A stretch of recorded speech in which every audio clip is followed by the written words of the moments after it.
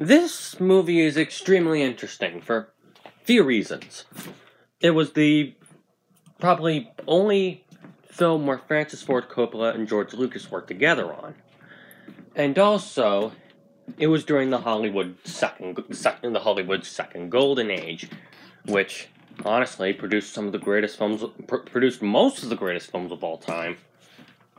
And this film is downright experimental, and that's because Lucas could get away with pretty much anything at this point, for this film. It's insane, of course 5 minutes were cut from its original theatrical release, which you can't see the original version anymore. I've watched the 2004 version, but honestly, the 2004 version is nowhere near as intrusive as its Star Wars counterpart in terms of absolutely on the why factor. With George Lucas, I could see why he updated certain elements here and there. Then there's an element here and there which I didn't agree with, but of course, it's not like Star Wars where I disagree with most of the changes. And there's some changes of the special editions I do like, so don't take this as a fully negatory thing. It's hard to talk about this movie in so many ways. It's interesting. I'm just rambling for this one. I really can't gather my thoughts on this movie. It's brilliant to look at. Visually, it is impressive. Wow. Never seen.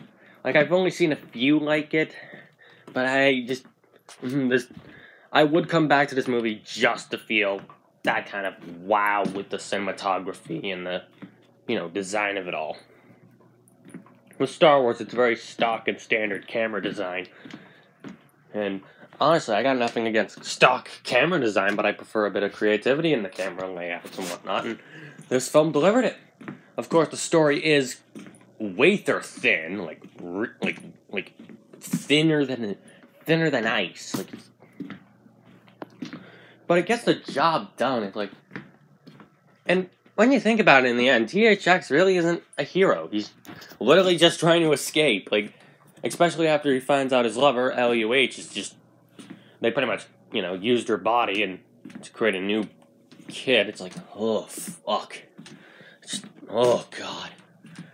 That got me first time, honestly. I just didn't expect that.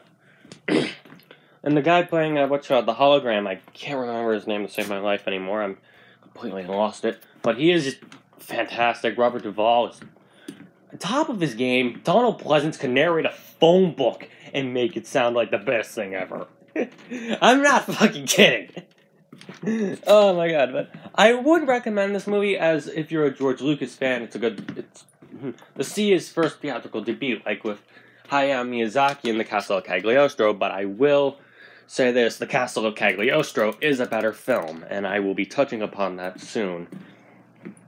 This is the end of the review. Good night, ladies and gentlemen.